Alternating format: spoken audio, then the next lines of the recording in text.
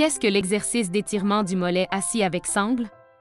L'étirement du mollet assis avec sangle est un excellent exercice qui peut aider à améliorer la souplesse et l'amplitude de mouvement de la jambe inférieure, de la cheville et du pied. Si vous êtes assis à un bureau toute la journée, ou si vous êtes debout pendant des heures et des heures, cet étirement vous aidera à soulager l'inconfort de vos mollets et de vos chevilles, ainsi qu'à réduire la tension sur votre colonne vertébrale.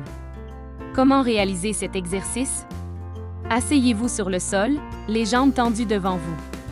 Placez une serviette ou une bande d'exercice autour de la plante de votre pied et tirez-la doucement vers vous.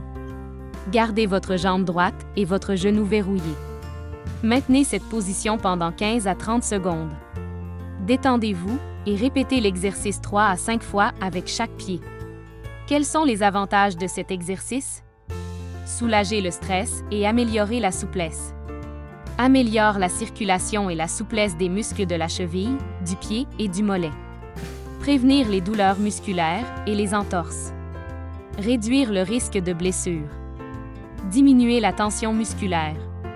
Améliorer la souplesse musculaire et l'amplitude de mouvement des articulations.